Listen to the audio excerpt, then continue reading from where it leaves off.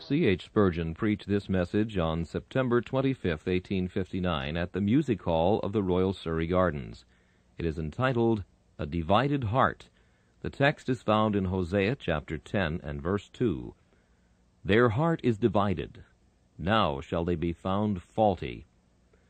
This passage may be taken as referring to the people of Israel as a nation, and it is not less applicable to the Church of God. It is one grand and grievous fault with the Church of Christ at the present day, that it is not merely divided somewhat in its creed, and somewhat also in its practice of the ordinances, but alas, it is also somewhat divided in heart. When the differences are of such a character that as people of God we can still love each other and still unite in the common battle against the cause of evil and in the common end of building up the church, then there is but little that is faulty.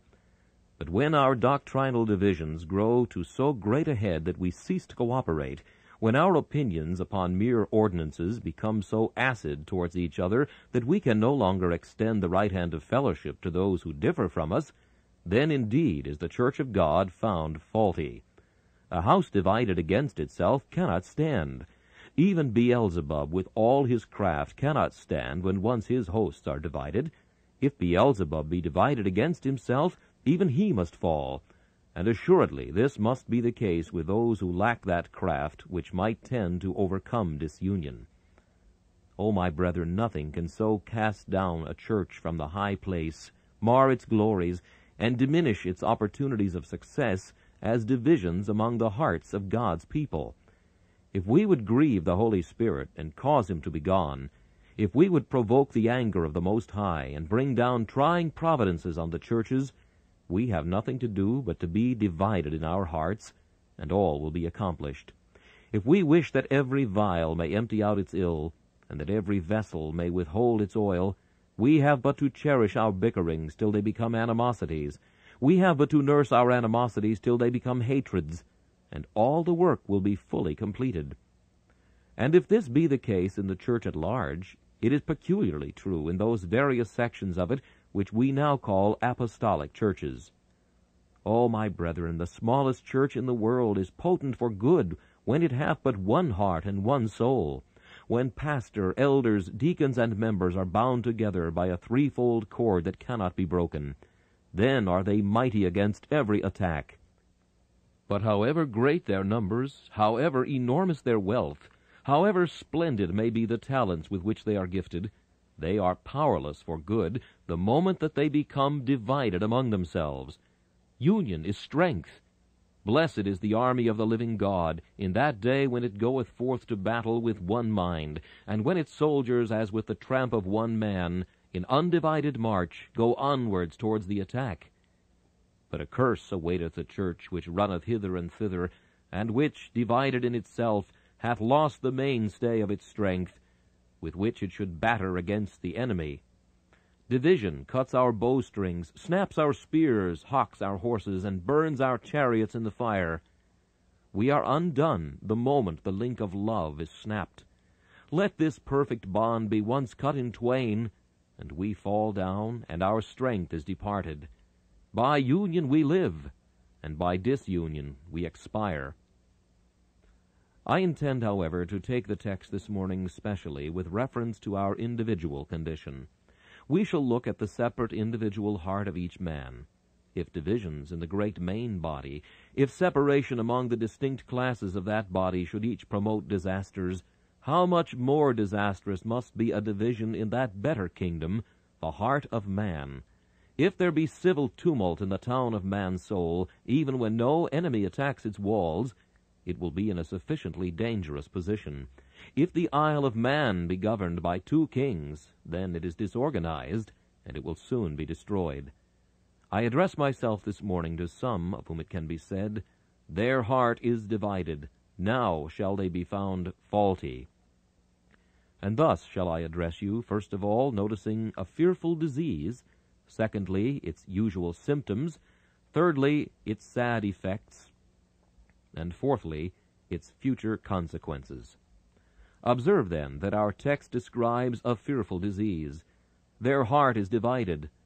I have called it a fearful disease, and this will very readily appear if you observe, first of all, the seat of it. It affects a vital part. It is not merely a disease of the hand that reformation might cure. It is not merely a disease of the foot that restraint might sometimes mollify. It is not merely a disease of the eye which hath but to be couched to let the light stream in upon it. It is a disease of the vital region, of the heart, a disease in a part so vital that it affects the whole man. The utmost extremity of the frame suffers when once the heart becomes affected, and especially so affected as to be divided. There is no power, no passion, there is no motive, no principle which does not become vitiated when once the heart is diseased. Hence it is that Satan, who is always crafty, endeavors to strike at the heart. He will give you the hand, if you please. You may be honest. He will give you the eye, if you please. You shall be outwardly chaste. He will give you the foot, if you please. You shall appear to run in the way of righteousness. Only let him keep the heart. Only let him rule in the citadel, and he will be well content to give up all the rest. John Bunyan describes this as being one of the terms which old Diabolus was said to make with King Shaddai. "Oh," said he, "I will give up all the city of Mansoul, if thou wilt but permit me to live in the citadel of the heart." Surely there was but little in his terms and conditions. Aye, but give up everything else. If thou retainest the heart, thou retainest all, O fiend, for out of the heart are the issues of life. Thus the disease of our text is one that toucheth a vital part, a part which, if once affected, tends to vitiate the whole frame. But you will observe the disease here described not only deals with a vital part, but toucheth it after the most serious fashion. It does not simply say the heart palpitates. It doth not declare that the life floods that issue from it have become more shallow and less rapid, but it declares something worse than all these, namely, that the heart was cleft in twain and utterly divided. A stony heart may be turned to flesh, but turn a divided heart into whatsoever you please, so long as it is divided, all is ill. Nothing can go right when that which should be one organ becomes two, when the one motive power begins to send forth its life floods into two diverse channels, and so creates intestine strife and war. A united heart is life to a man, but if the heart be cut in twain, in the highest, deepest, and most spiritual sense, he dies. It is a disease which is not only affecting a vital part, but affecting it after the most deadly fashion. But we must observe again of this divided heart that it is a division in itself peculiarly loathsome. Men who are possessed of it do not feel themselves to be unclean. In fact, they will visit all society. They will venture into the church. They will propose to receive her communion and to be numbered with her members, and they will afterwards go and mingle with the world. And they do not feel that they've become dishonest. They think themselves fit to mingle with honest worldlings and with sincere Christians too. If a man had spots upon his countenance, or some disease that stared everyone else in the face as often as he was beheld, surely he would retire from society and endeavor to keep himself a recluse. But not so the man with a divided heart. He goes everywhere, utterly unconscious that his disease is of the most loathsome character. Shall I show you how it is so? Take the glass and look at the man's heart, and you will discern that it is loathsome, because Satan and sin reigns there. Although the man goes about and has sufficient ideas of what is right and what is wrong to be uneasy in his sin, yet has he such an intense love of all manner of iniquity that he allows the most loathsome demons to come and dwell in his heart. But his loathsomeness is worse than this, because all the while that he is really living in sin, he is a loathsome hypocrite, pretending that he is a child of God. Of all things in the world that stink in the nostrils of an honest man, hypocrisy is the worst. If thou be a worldling, be a worldling. If thou serve Satan, serve him. If Baal be God, serve him. But mask not thy service of self and sin by a pretended service of God. Appear to be what thou art. Tear off thy masks. The church was never meant to be a masquerade. Stand out in thy true colors.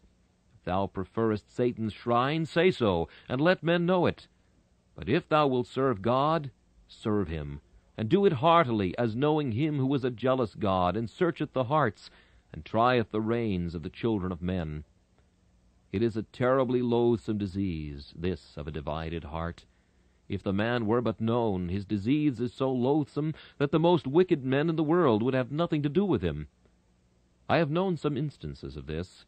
A man who pretended to be religious and regularly attended his place of worship is seen on one occasion entering into a ballroom of the very lowest class. He begins at once to plunge into its gaieties with the most evil intentions. He is at once observed. The right senses even of the wicked themselves are awakened. "Kick that man downstairs," is the unanimous verdict, and he receives it, and he deserved it right well. When a man has a divided heart, tries to do right and to do wrong, to serve God and to serve Satan at the same time, I say his disease is of so loathsome and degraded a character that the very worldling whose leprosy is on his brow despises, hates him, and avoids him. And yet again, not merely is the disease loathsome, but I must observe it is one always difficult to cure, because it is chronic. It is not an acute disease which brings pain and suffering and sorrow with it, but it is chronic. It has got into the very nature of the man. A divided heart. How are you to get at that? If it were a disease in any other part, the lancet might find it out, or some medicine might heal it. But what physician can join together a divided heart? What skillful surgeon can set together the disrupted members of a soul that has been divided between God and mammon? This is a disease which enters into the very nature, and will lie in the blood, though the most powerful medicines search it out. This is a disease, in fact, which nothing but omnipotent grace can ever overcome. But he has no grace whose heart is divided between God and mammon. He is an enemy to God. He is an injury to the church. He is a despiser of God's word. He is a sheaf ripening for the harvest of eternal fire. His disease is deeply rooted within him, and if left alone, it will come to a most dreadful end. Its end is sure destruction.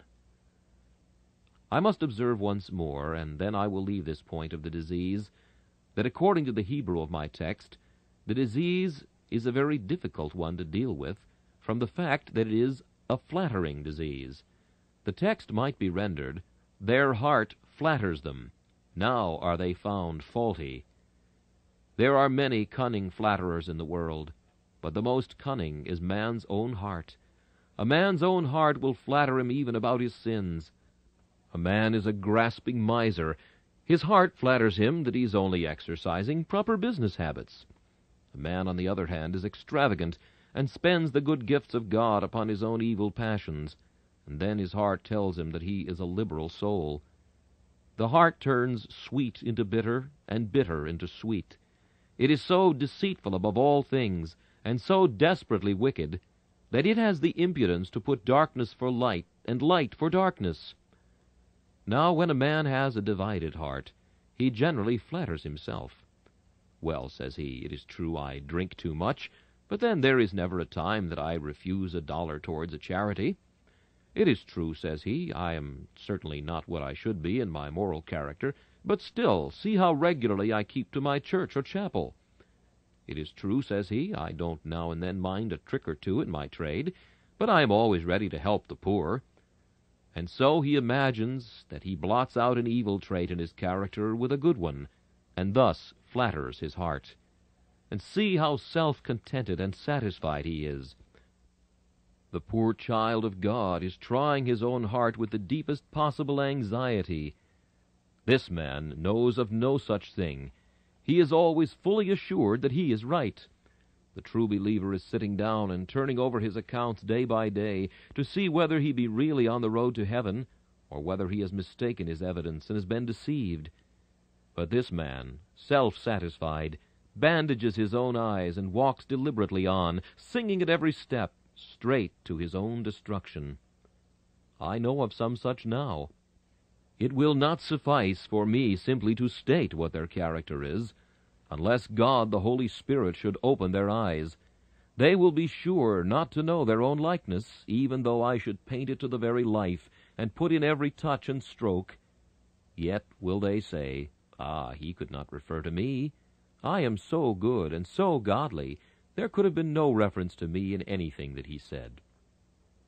Do you know a class of people that pull the most tremendously long faces, that always look so serious, that talk the English language with a kind of unctuous twang, that give a savory pronunciation to every word they utter? Beware of them. When a man wears all his religion in his face, he has generally but a very small stock in his heart. Those tradesmen that put such a great display in their windows frequently have very little behind. So with these professors. No one would know they were religious, so they label themselves that you may not make a mistake. You would think they were worldlings if it were not for their sanctimonious appearance, but by putting that on, they think to glide through the world with credit. I hope they are not imagining that they shall stand accepted before the bar of God and deceive the omniscient. Alas for them! Their heart is divided. This is no uncommon disease, despite its loathsomeness and its terrible fatality. Rife is it in this day. Tens of thousands of Englishmen, who are reckoned good and honorable, are afflicted with it. Their whole head is sick, and their whole heart faint from the fact that their heart is divided. They lack the courage to be thoroughgoing sinners, and they have not sincerity enough to be truly devoted people of God. Having thus described the disease, I proceed to notice its usual symptoms. When a man's heart is divided, one of the most frequent symptoms is formality in his religious worship. You know some men, perhaps, who are very stringent believers of a certain form of doctrine and very great admirers of a certain shape of church rule and government. You will observe them utterly despising and abhorring and hating all who differ from their predilections. Albeit the difference be but as a jot or a tittle, they will stand up and fight for every rubric, defend every old rusty nail in the church door, and think every syllable in their peculiar creed should be accepted without challenge. As it was in the beginning, so must it be now, and so must it ever be even unto the end. Now it is an observation which your experience will probably warrant, as mine certainly does, that mostly these people stand up so fiercely for the form, because lacking the power, that is all they have to boast of. They have no faith, though they have a creed. They have no life within, and they supply its place with outward ceremony. What wonder, therefore, that they fiercely defend that? The man who knows how precious the life of godliness is, the man who understands its vitality, its deep-seated, deeply-rooted heart power, he also loves the form, but not as he loves the spirit. He approves the letter, but he likes the pith and marrow better. He is apt, perhaps, to think less of forms than he should do, for he will mingle first with one body of sincere Christians, and then with another, and he will say, "If I can enjoy my Master's presence, it is but little matter to me where I am found. If I can but find the name of Christ extolled, and his simple gospel preached, this is all I desire." Not so the man whose heart is divided, who has no soul in godliness. He is bigoted to the extreme, and, well, I repeat it, he may be. Poor man! All he has is the empty shell. What wonder, therefore, that he should be ready to fight for it? You will notice many persons punctilious with regard even to the form of our own simple worship. They will have it that there must always be observed not simply reverent behavior in the house of God, but something more than mere reverence. There must be an abject, slavish, tyrannical fear upon the hearts of all who are gathered. They will have it that every jot and tittle of our worship must always be conducted with a certain traditional decorum. Now these people, as frequently as not, know nothing whatever of the power of godliness, and only contend for these little shells because they have not the kernel. They fight for the surface, albeit they have never discovered the deep that coucheth beneath. They know not the precious ores that lie in the rich mines of the gospel, and therefore the surface, covered though it be with weeds and thistles, is quite enough for them.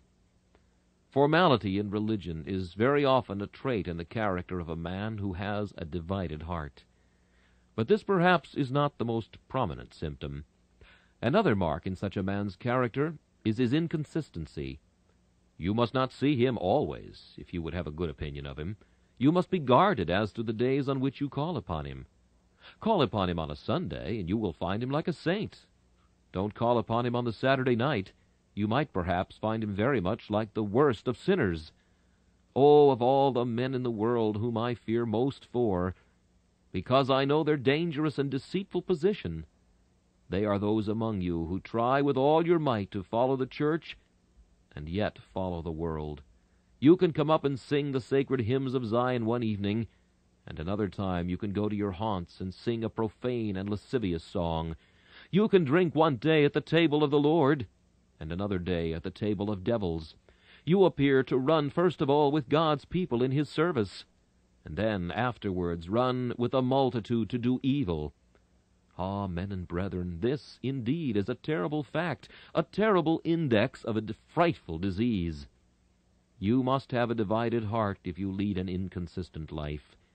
It is a happy circumstance when a minister can believe of his church that he has no hypocrite in the whole number. But I am bold to say, though with the deepest sorrow, this is more than I could believe of so large a church as that over which I am called to preside. Ah, friends, there may be some of you who practice sins unseen by your pastor's eye. Neither elder or deacon has yet tracked you out. You have been cunning in your iniquity. Perhaps your sin is of such an order that church discipline would altogether fail to touch it. You know, however, and your conscience tells you that your life is not consistent with your profession. I adjure you by the living God, as you and I must stand at the last great day, face to face at his tremendous bar, either give up your profession or be true to it. Cease to be called a Christian, or else be a Christian in truth. Seek more grace, that you may live up to the example of your Master. Or else I entreat of you, and do it honestly, and if you would take me at my word, I would rejoice that you had done so. Renounce your membership, and no longer make a profession of godliness. An inconsistent life, I say, is a sure token of a divided heart. And again I must observe there is another token of a divided heart, namely, variableness in object. I might depict a character which you have met with often in your life. A man who attends a public meeting upon some religious matter is seized with a sudden enthusiasm to do good. If he will not be a missionary to the heathen himself, yet he will undertake to devote of his substance to the cause, and for the next week there is nothing on his tongue but the missionary enterprise. A little while after he attends some political meeting, and now there is nothing before him but the reformation of politics. Another week, and he is called to attend some sanitary commission, and now there is nothing wanted but proper drainage. Religion, politics, social economy, each in its turn, and everything else, must give place to the last topic which has engrossed his attention. These men run first in one direction, then in another. Their religion is all spasmodic. They are taken with it as men are taken with an ague. They shake by fits, and anon they are calm. They are sometimes hot and feverish, and anon they are chilly and cold. They take up their religion, and then they lay it down again. What does this prove concerning them? But that they have a divided heart, and they are in the sight of God diseased, loathsome persons, who shall never see his face with joy. To conclude the list of symptoms, once more, frivolity in religion is often a token of a divided heart, and here I address myself more immediately to those of my own age. It is perhaps too common a sin with young persons to treat religion with a light and frivolous air. There is a seriousness which is well becoming, especially in youthful Christians. Cheerfulness should be the constant aim of the aged. Their tendency is towards sadness. Perhaps a proper seriousness and solemnity should be the aim of the youthful believer, whose tendency will be rather to levity than to despondency. Oh, my brethren, when we can talk about religious things with flippancy, when we can quote texts of Scripture in order to make jests upon them, when we come up to the Lord's table as if it were but a common repast, when we come to baptism as though it were but an ordinary observance, about which no solemnity is to be found, then I fear we prove that our heart is divided. And I know that any soul conscious of its guilt, if it has really been brought to know the love of Christ, will always come to sacred things in a sacred manner. We do not come to the Lord's table with lightness of heart. There have been times when it has seemed too solemn a matter for us to come at all. And as for baptism, he that comes to baptism without having searched his heart, without having looked well to his motives, without true devotion of spirit, comes altogether in vain. As the wrong communicant may eat and drink damnation to himself, so may he who would be thus wrongly baptized receive condemnation instead of a blessing. Frivolity of spirit is often a sign of a divided heart. This brings us to the third point, the sad effects of a divided heart. When a man's heart is divided, he is at once everything that is bad. With regard to himself, he is an unhappy man. Who can be happy while he has rival powers within his own breast? The soul must find a nest for itself, or else it cannot find rest. The bird that would seek to rest upon two twigs would never have peace, and the soul that endeavors to find two resting places, first the world and then the Savior, will never have any joy or comfort. A united heart is a happy heart. Hence David says, "Unite my heart to fear thy name." They that give themselves wholly to God are a blessed people, for they find that the ways of religion are ways of pleasantness, and all her paths are peace. Men who are neither this nor that, neither one thing nor another, are always uneasy and miserable. The fear of discovery and the consciousness of being wrong conspire together to agitate the soul and make it full of unease, disease, and restlessness of spirit. Such a man is unhappy in himself. He is in the next place useless in the church. Of what good is such a man to us? We cannot put him in the pulpit to propound the gospel that he does not practice. We cannot put him in the deaconship to serve the church which his life would ruin. We cannot commit to his charge the spiritual matters of the church in the eldership, because we discern that, not being spiritual himself, he is not to be entrusted with them. In no respect is he of any good to us. Reprobate silver shall men call them. His name may be in the church book, but it had better be taken away. He may sit among us and give us his contribution, but we should be better without it, and without him than with either, though he should double his talent and treble his contributions. We know that no man who is not united in his heart vitally and entirely to Christ can ever be of the slightest service to the church of God. But not only this, he is a man dangerous to the world. Such a man is like a leper going abroad in the midst of healthy people. He spreads the disease. The drunkard is a leper set apart by himself. He doth but little harm comparatively, for he, in his drunkenness, is like the leper when he's driven out from society. His very drunkenness cries out, "Unclean, unclean, unclean!" But this man is a professor of religion, and therefore tolerated. He says he is a Christian, and therefore he is admitted into all society, and yet he is inwardly full of rottenness and deception. Though outwardly whitewashed like a sepulchre, he is more dangerous to the world, I say, than the most vicious of men. Tie him up, let him not go loose, build a prison for him. But what am I saying? If you would build a prison for hypocrites, all London would not suffice for ground for the prisons. Oh, my brethren, notwithstanding the impossibility of binding them, I do say that the maddest dog in the hottest weather is not one half so dangerous to men as a man who has a divided heart, one who runs about with the rabid poison of his hypocrisy upon his lips, and destroys the souls of men by contamination. Not only unhappy himself, useless to the church, and dangerous to the world, but he is contemptible to everybody. When he is found out, nobody receives him. Scarcely will the world own him, and the church will have nothing to administer to him but its censure. The most solemn consideration, however, is that this man is reprobate in the sight of God. To the eye of infinite purity, he is one of the most obnoxious and detestable of beings. His heart is divided. A pure and holy God hates, first, his sin, and secondly, the lies with which he endeavors to cover it.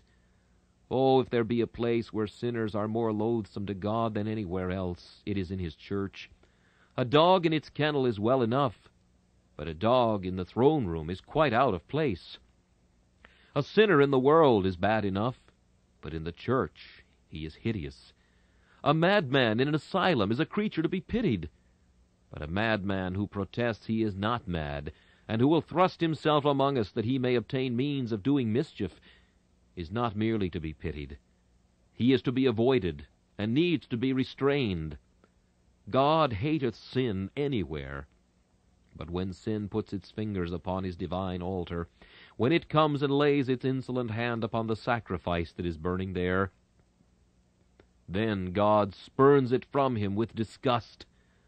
Of all men who stand in the most likely place to receive the mightiest thunderbolt and the most terrible lightning's flash, those are the men who have a divided heart and profess to serve God, while with their souls they are serving sin. Take heed, sinner. Take heed, running on in thy sin, thou wilt meet with punishment. But after all, O hypocrite, look well to thy ways, for thy sin and thy lie together shall bring down a dread and swift destruction upon thy devoted head. In conclusion, I have to address some remarks to you with regard to the future punishment of the man whose heart is divided, unless he be rescued by a great salvation. I have endeavored to preach faithfully this morning, as faithfully as I could, but I am conscious that many of the children of God do not find food under such a sermon as this, nor is it my intention that they should do so. It is not rightly possible to blend the sieve of sifting with the bushel of the gospel. We cannot well bring you the wheat and the sieve too. This morning I have sought to take the fan ministerially into my hand, and to thoroughly purge this floor in the name of him who shall be the great purger at the last day. We all need it, whether we know it or not.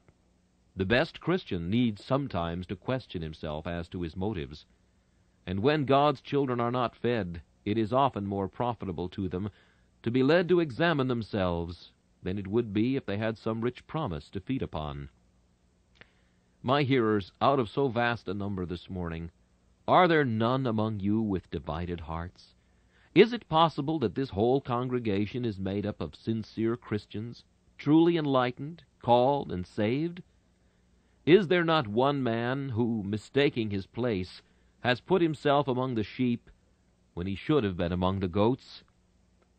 Is there not one man here who, without making a mistake, has dared impudently to thrust himself into the number of God's priests, when he really is a worshipper of Baal? Let me then, in the last place, that I may with faithfulness discharge my mission, describe the terrible condition of the hypocrite when God shall come to judge the world. He comes with brazen face. He comes in the midst of the congregation of the righteous. The mandate has gone from the throne. Gather out first the tares. He hears the mandate, and his cheek pales not. His impudence continues with him even now. He would still knock at the door and say, Lord, Lord, open to me. The dividing angel flies. Terror is on the face of the wicked, as on the left the tares are bound in bundles to burn. Imagine, however, the still greater consternation of this individual, who, standing in the midst of ministers, saints, and apostles, suddenly finds himself about to be gleaned from them. With a tremendous swoop, like an eagle descending from its lofty height, the death angel bears upon him, snatches him away, and claims him as his own. Thou art, says the black angel, thou art a tare. Thou hast grown side by side with the wheat, but that has not changed thy nature. The dew that falls upon the wheat has fallen upon thee. The sun which shone upon it thou hast enjoyed also. But thou art still a tare, and thy doom remaineth the same. Thou shalt be bound up with the rest in bundles to be burned. O hearer, what must be his consternation when with mighty hand that angel plucks him up by the roots, carries him away, and he that thought himself a saint is bound up with sinners for destruction. And now imagine the reception that he meets. He is brought into the midst of the wicked who once with Pharisaic tongue he had reproved. Here he comes, say they, the man who instructed us, the good man who taught us to do better. Here he comes himself, found out at last to be no better than those whom he despised. And then imagine, if you dare, the inner dungeon, the reserved seats of that fiery abode, and the heaviest chain of despair. Imagine, I say, if you can, the terrible destruction, terrible beyond every other, which shall overwhelm the man who in this world deceived the church and dishonored God, but who is now detected to his shame. Common sinners have the common prison, but this man shall be thrust into the inner prison and made fast in the stocks of despair. Tremble, professors, tremble, you who are half and half religious men. Tremble, you who pretend to fear God, but like the Samaritans worship your idols also. Oh, tremble now, lest your trembling should come upon you in a day when you are not aware of it, when you shall long for the rocks to hide and for the mountains to cover you, but shall be without a shelter in the day of the fierce anger of the God of the whole earth. And now I cannot send you away without preaching the gospel for a moment or two. I have perhaps one here who is saying, "Sir, my heart is not only divided, but it is broken." Ah, there's a great deal of difference between a divided heart and a broken heart. The divided heart is cut in twain. The broken heart is broken in pieces, all asunder, and yet it is not divided. It is all in pieces in one sense as to its proud hope, and it is melted in another sense as to its earnest longing that it may be saved. Poor broken heart, I was not rebuking thee. Art thou desirous this morning to have thy sins put away? Then from the bottom of thy poor broken heart cry today, "Lord, save me from hypocrisy. Whatever I may be, do not permit me to think I am one of thine, if I am not." Are you breathing out this prayer to God? "Lord, make me truly thine. Put me among thy children. Let me call thee my Father, and not turn away from thee. Give me a new heart and a right spirit. O wash me in the blood of Christ, and make me clean. Make me what thou wouldst have me be, and I will praise thee forever." Remember, my dear hearer, if that is the desire of thy heart, thou art this day bidden to believe that Christ is able to save thee, and willing to save thee, and waiting to be gracious unto thee, and more ready to bestow mercy than thou art to receive it. Therefore thou art commanded to trust him, for all thy sins have been punished on him as thy surety, and for the sake of Christ, God is willing now to receive thee, now to bless thee. Come, close with him this morning. Lift thine eye to him that did die upon the tree. Put thy trust in him who is my Redeemer, and thy Redeemer too. Let the blood which flows from his side be received into thy heart. Open thy poor wounds, and say, "My Master, heal these wounds for me. O Jesus, I know no other trust. If thou wilt save me, I will know no other love. My heart is undivided in its love. It looks to thee alone. It shall be soon undivided in its gratitude. I will praise thee, and thee alone." Poor broken-hearted penitent, I said not ill when I contradicted myself by saying, "Though thy heart be broken, it is not divided." Bring it just as it is, and say, "Lord, receive me through the blood of Christ, and let me be thine now, and thine forever, through Jesus." Amen. This message, "A Divided Heart," was preached by Charles Spurgeon on September 25th, 1859. This is Charles Kelsch inviting you to join me again for another message from the Prince of Preachers.